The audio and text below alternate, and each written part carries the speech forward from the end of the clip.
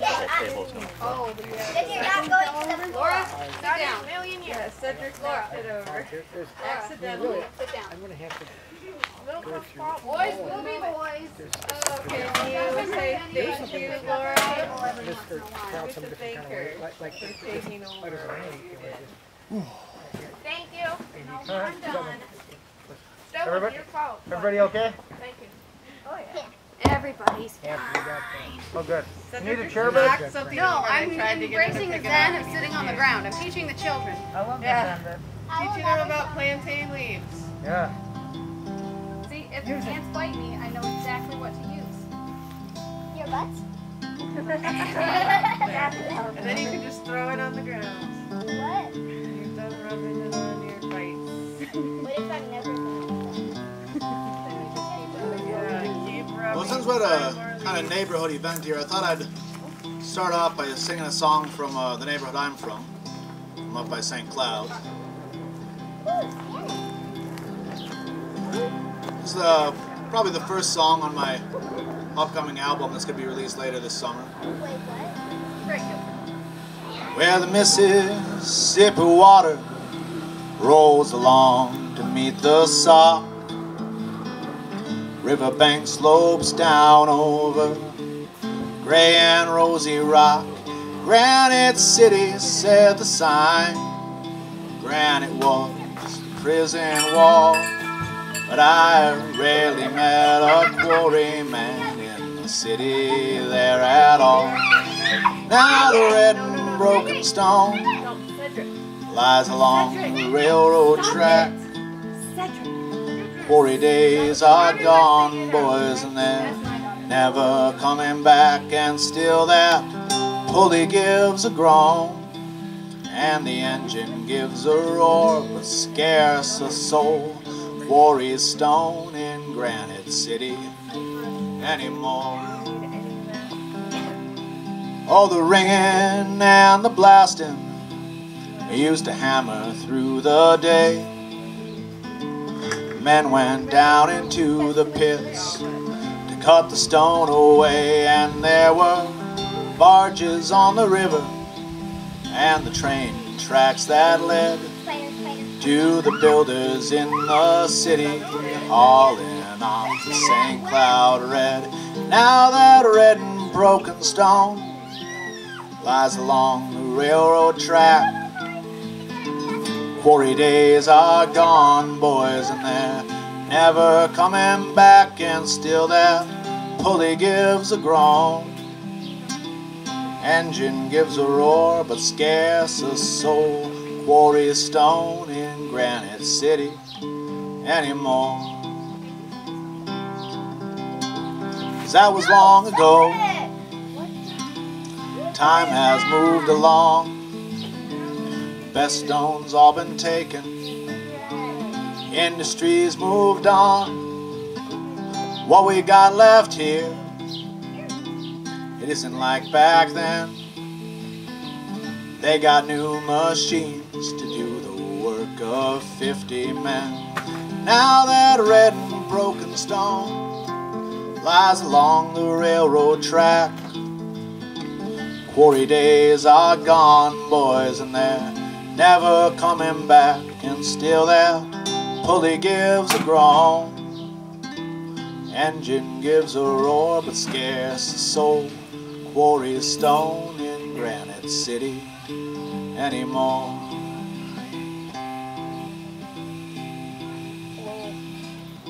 Now the drag lines and conveyors rise up high above the screen. Some engineers, they're working for the Lockheed Company, and the big box and the strip malls sprout like weeds out of the ground. The pits are all just swimming holes round the outskirts of town. Still that red and broken stone lies along the railroad track.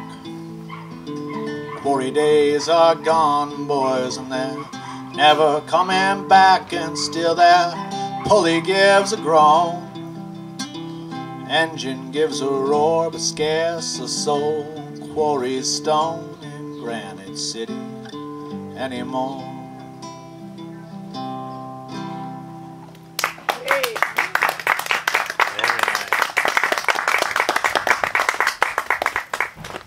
Howdy y'all, as I said, my name is Emmett Doyle. I'm a local folk musician. I've been playing mostly in the Celtic and old time and kind of associated scenes for a number of years now, off and on. And a lot of what I do is be in the labor movements, bard. They bring me out to play at picket lines and stuff. Playing benefit shows for all sorts of miscreants, getting into all sorts of trouble. So, here's actually a song that I wrote a winter or two ago, and I think about this a lot, especially if I'm working construction downtown. That's what I do. I'm a carpenter. Passing all sorts of homeless encampments on the way. And, I want to dedicate this song to Mayor Fry. The wind in downtown Minneapolis sneaks along over the snow, blew the white flakes from the sidewalk under the hotel windows glow. Red truck dashed into the city and tore through the night with a bell, and the flames tumbling higher bore the ash from the fire that gutted the Drake Hotel. Oh mama, your baby is crying. She is crying for something to eat. She's wrapping herself in a coat too big. She's crying for lack of the heat. We sleep on the bridges and byways. We sleep on the park bench or bus. The condos we build will never be filled. They're shelters for assets, not us. Who tried to blow on the whistle? Who cast it into the dark? These projects are waiting for fixing like a tinderbox waits for a spark. From the ramshackle gas line explosion to the tower fire on the West Bank, we knew that this town was slow burning down before the cops put the match to the tank. Go walk by the camps on the Greenway, tell me who is deserving or not. Go walk by the crane and the scaffold, tell me who's gonna live in that lot. Go walk through the ruins and the rubble and answer me if you can tell which pile of stones and burnt rebar bones was once the Drake Hotel.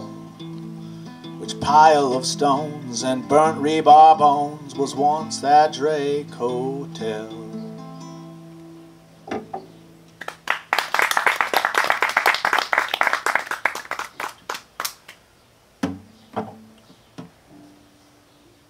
Let's see here. Now you always get questions about this instrument. It's a bouzouki. It's basically a giant mandolin, tuned a little bit differently. So you're allowed to do some neat kind of ringing chords on it, like this. But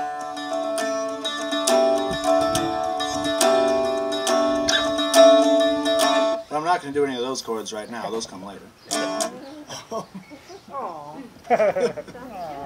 I could.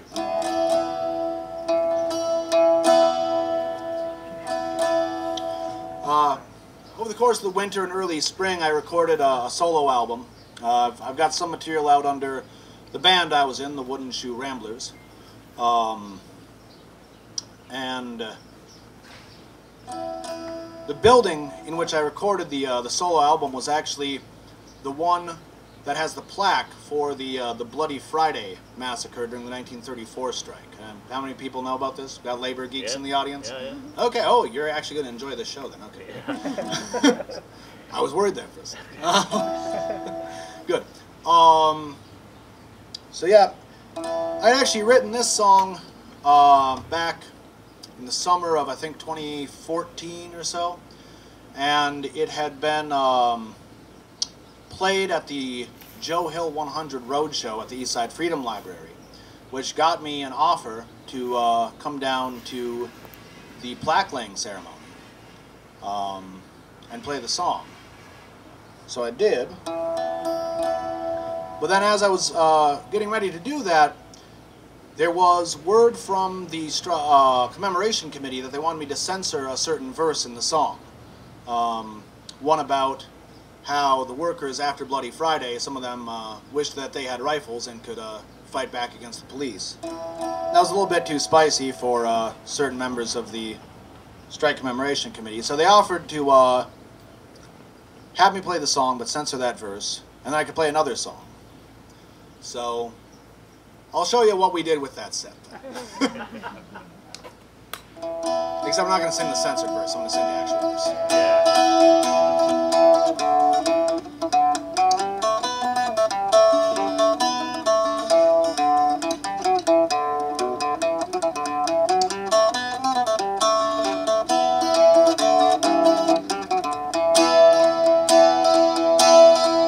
This winter's been a hard one, out walking on the line, and the kitchen and infirmary, they've also served the time. 4 months now we've been striking, Teamsters and the rest. 4 months now we've been striking, but they haven't beat us yet. So rise up for the union, don't give way to gloom. Can't you hear the marching feet, they're beating out their doom. Oh, hear the young ones crying, neither sigh nor pine. We'll see the times get better when we hold that picket line. When first that I moved out here after serving in the war, they said there's work for every hand, you never need be poor. But the winter found us standing, asking work beside the wall, and there's scarce enough to go around to keep a home at all. So rise up for the union, don't give way to gloom. Can't you hear the marching feet, they're beating out their doom. Oh, hear the young ones crying, neither sigh nor pine. We'll see the times get better when we hold that picket line.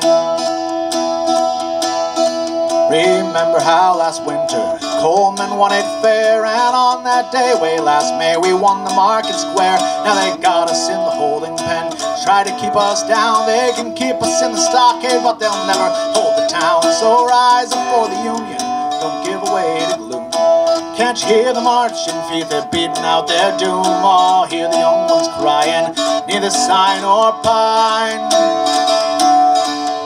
See the times get better when we hold that picket line. And those Citizens Alliance boys, goddamn them all to hell. Likewise to Olson's guardsmen and the city cops as well, who shot down Ness and Baylor out on the market way. I wish I had a rifle, I would give them all the same. Rise up for the union, don't give way to gloom. Can't you hear the marching feet, they're beating out their doom. Oh, hear the young ones crying, neither sigh nor pine. We'll see the times get better when we hold that picket line. The winter's coming fast now, the stores are getting thin. Each passing dawn that's coming on, we're closer to the wind. No Legion vigilantes, no knobsticks anymore. We'll win ourselves a union town this year at 34. So rise up for the union, don't give way to gloom. Can't you hear the marching feet, they're beating out their doom. Oh, hear the young ones crying, neither sigh nor pine. We'll see the times get better when we hold that picket line. Yeah.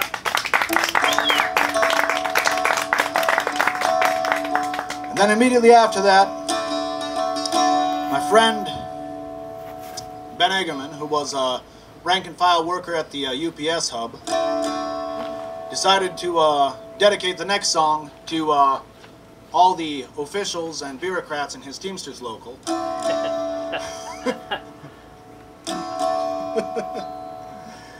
And we started singing this.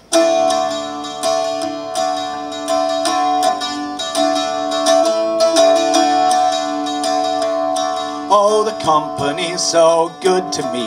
There's no more Reds in the union.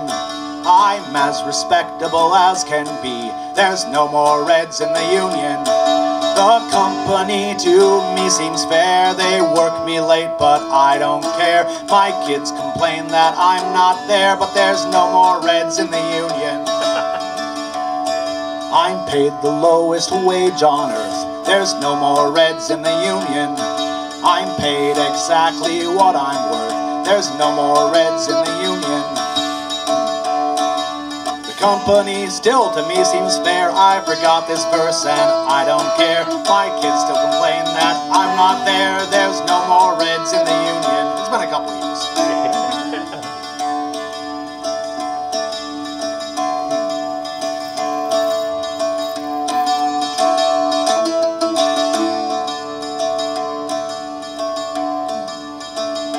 Well, we never talk about workers' rights. There's no more Reds in the union. The boss says that it leads to fights. There's no more Reds in the union.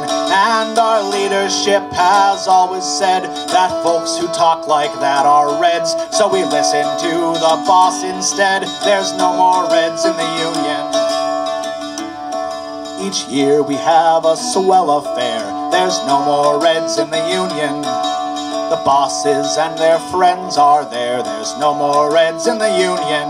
They give us brats, they give us beer. But one thing to me seems unclear. Why do we eat this well just once a year? There's no more Reds in the union. We've got a union that brags about preventing strikes. There's no more Reds in the union. And they leave the boss to do as they like. There's no more Reds in the union.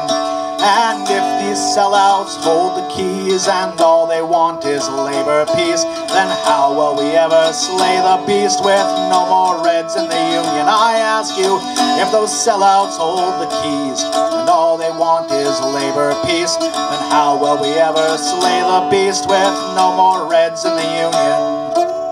Yeah. Excellent. Nice.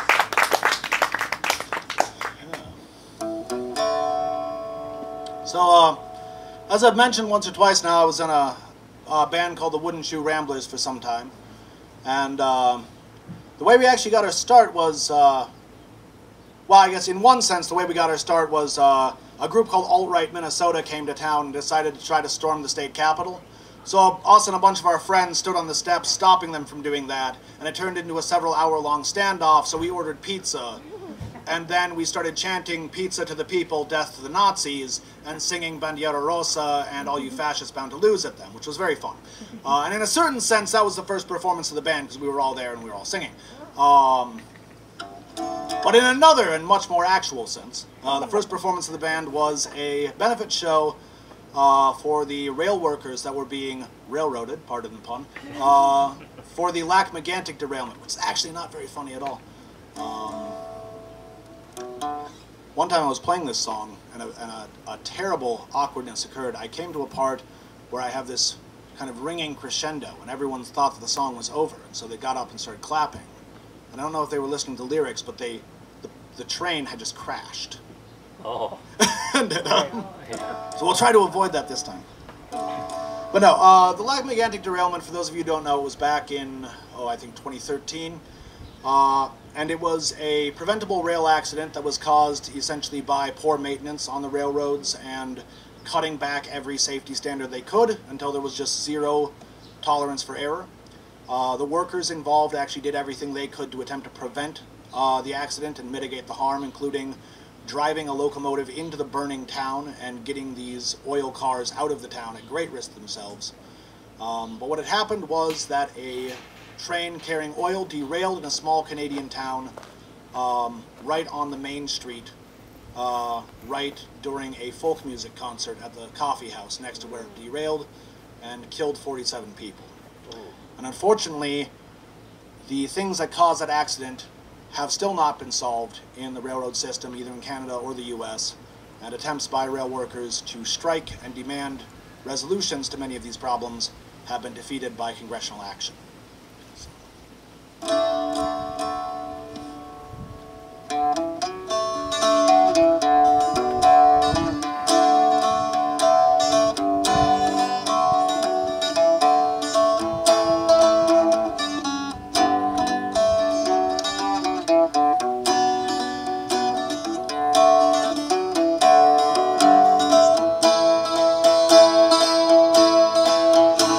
That oil train is 3 miles long, coming down the track.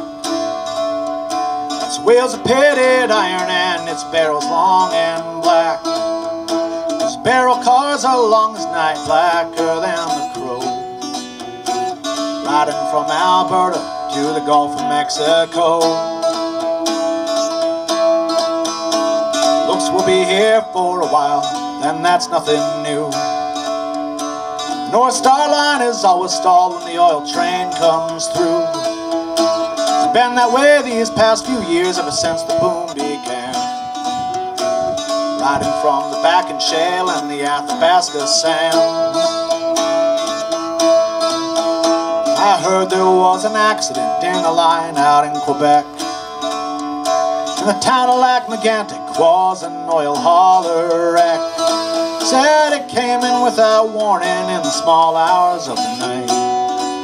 There was screaming on the rails and then the air was full of light.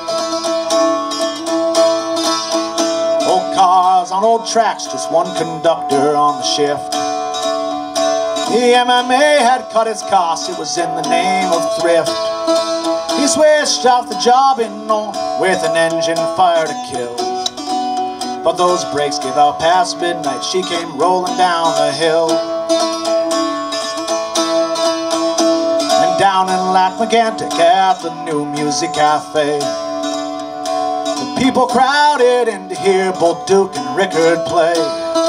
They were singing to the old chanson, La vie et l'amour, without thinking on those railroad tracks that ran outside the door. She was moving fast and faster down the main line in the night. Her bells were deadly quiet and her wheels were smoking white. And the ground shook like an avalanche when she hit the bend downtown. Oh, that sky was raining fire when the oil train came down.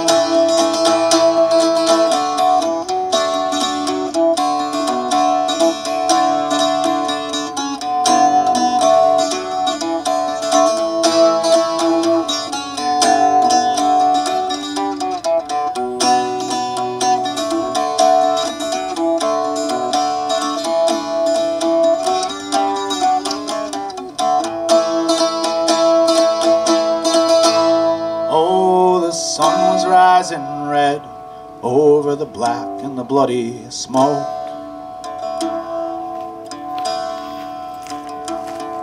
The ground was still burning where the oil train had broke.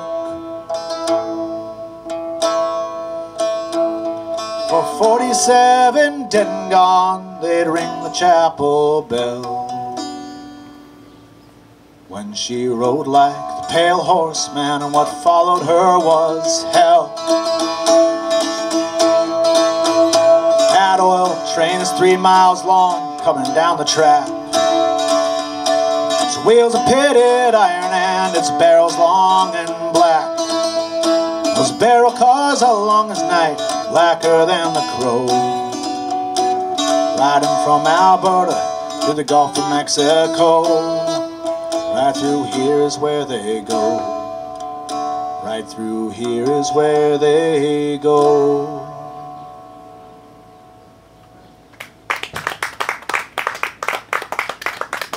I have a request. Oh yeah? Could you do an original hopeful song like Can't Scare Me or something like that? Oh yeah. Yeah, let's see here. I'll tell you what, I'll give you a song about the forces of peace and of the working class triumphing over the forces of war.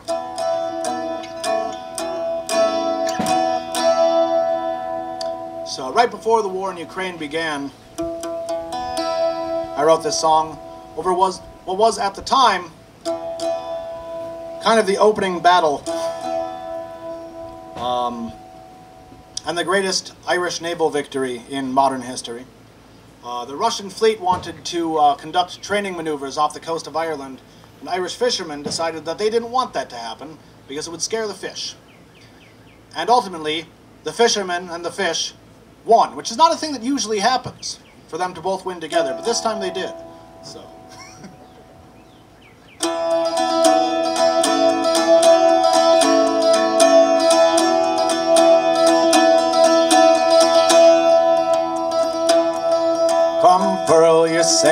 I'll tell you a tale of the greatest of all Irish captains and his proud victory out on the salt sea in glorious nautical action.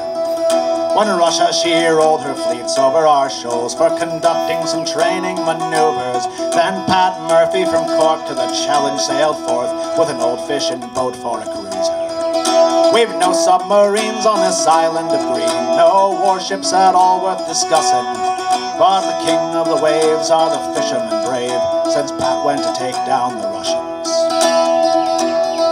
He said, no way in hell will you fire your shells over Porcupine Bank and the Sea Bite, for those lovely blue whiting at this time are biting, and putting them off wouldn't be right. For Pat and the boys had read up on the noise, how the sonars, screws and munitions would play hell on the whales like an earful of nails and put them in such a condition.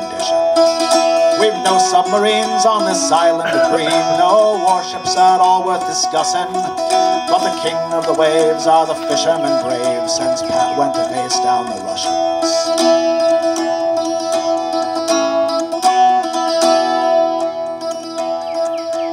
Armed with their nets and their radio sets, they made up a plan for assembling off of Robert's head with a banner that read, neither the White House nor Kremlin. For if those big Russian arcs spoke of Lenin or Marx, then you'd think it was just a red herring.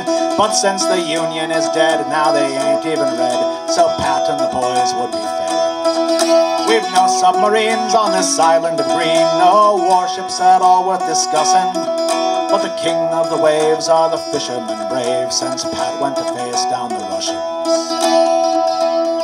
Now the warships were done, for their big naval guns could not handle Pat Murphy's commotion, and that big Russian fleet, it beat a retreat, and it sailed away into the ocean.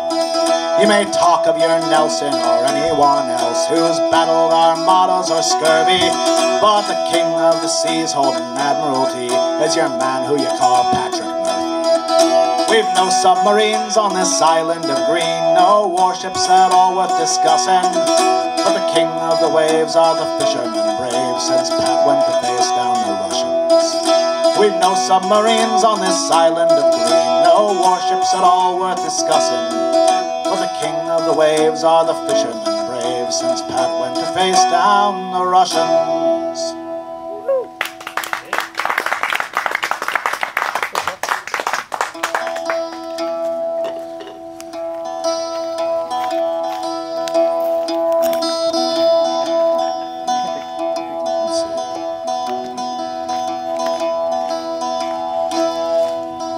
Someday, my baby, when I am a man, others have taught me the best that they can. They'll sell me a suit and they'll cut off my hair, and they'll send me to work in tall buildings. And it's goodbye to the sunshine, goodbye to the dew, and goodbye to the flowers, goodbye to you. I'm off to the subway, I must not be late. I'm going to work in tall buildings.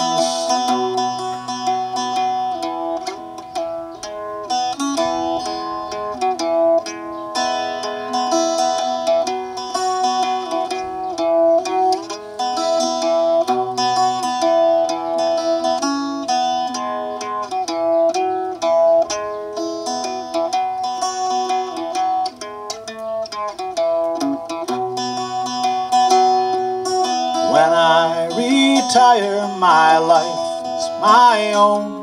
I made all my payments, it's time to go home. I wonder what happened betwixt and between when I went to work in tall buildings.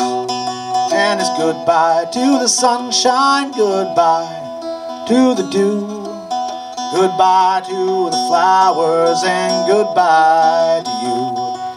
I'm off to the subway, I must not be late. I'm going to work in tall buildings.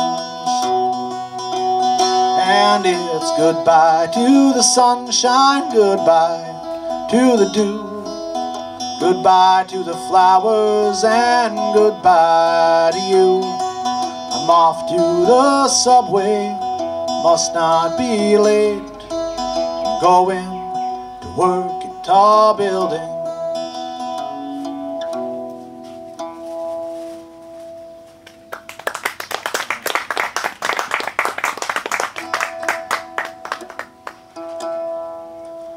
Well, gosh, what next? I've got a set list here, but I'm already starting to tear it apart.